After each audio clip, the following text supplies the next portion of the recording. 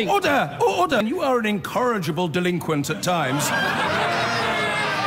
Behave yourself, man! I'm a statistical geneticist, so I look at my day job is to look at genetic variation in bacteria and actually also in humans and interpret that in terms of the processes that have caused it. So so I've looked at human ancestry. There's also bacteria in people's stomachs called Helicobacter pylori that has traveled around the world with us and gives us stomach cancer. And I've looked at the variation in that and tried to understand it. So I'm kind of I'm qualified in the sense that I'm the bridge between evolution and epidemiology. So I talk to a lot of people who've been very involved in coronavirus, and I actually happen to have some colleagues in the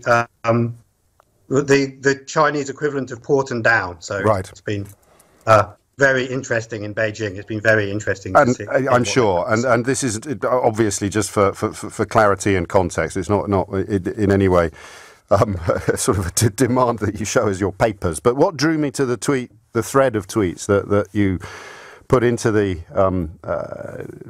ether on the weekend was your sympathy for the Prime Minister, which is coupled with a fairly profound conviction that he's got this horribly wrong. Yes. So, and I have to say, one of the reasons I think that is because I've seen how distant this whole thing has been from everyone in the West. Yes. They haven't, you know, within East Asia, within all the East Asian countries, people appreciated, you know, from January that this was going to change their lives for a while. Okay. But in the West, people just haven't seen that at all.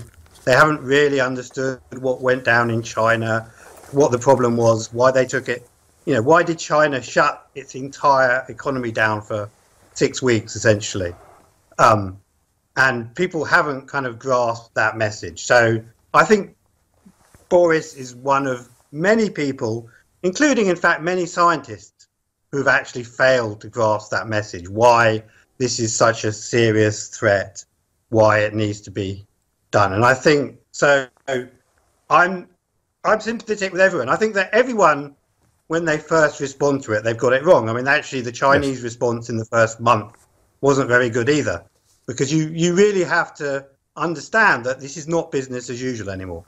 I think once you do that, things can start to change. But, you know, the very painful thing is that the longer you wait to understand it, you know, it multiplies every week multiplies the problem. So time, I mean, is quite literally of the essence. To pick up on a couple of the points that you make in more academic detail, you believe that the UK modelers, and of course we're still pretty much speculating on what and why they do what they do, but you believe that they've got the numbers wrong. I mean, empirically false is the phrase that you use when you talk of herd immunity, and you think that Chris Whitty made a very telling mistake on this very specific issue during his testimony to the House of Commons Select Committee.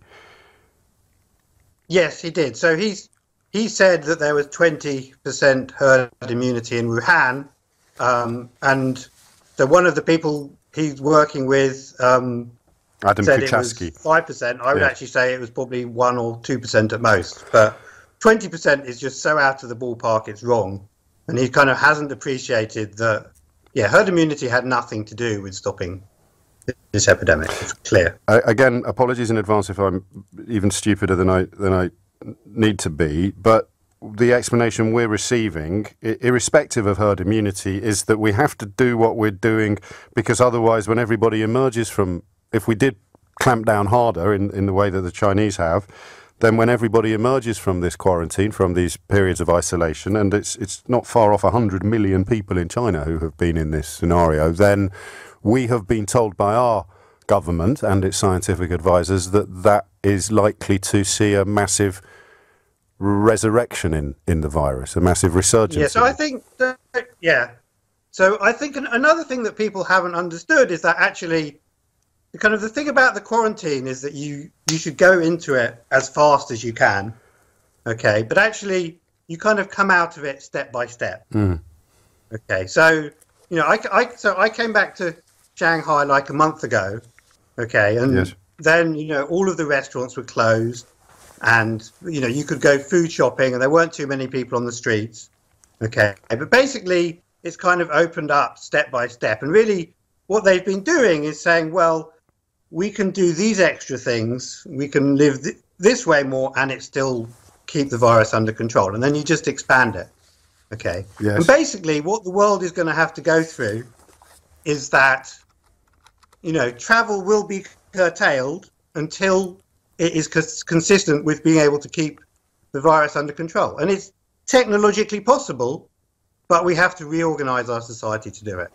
But until we reorganize our society, we have to shut everything down. And they're not doing that yet, although, as with everything in these sort of conversations, it's important to stress that the yet is the crucial word. They could literally do it tomorrow or indeed later today. But I just want to, finally, if we may, and with your permission, hopefully we'll talk to you again in the coming days, but you write that Chris Whitty somehow implies that herd immunity helped to bring the epidemic under control.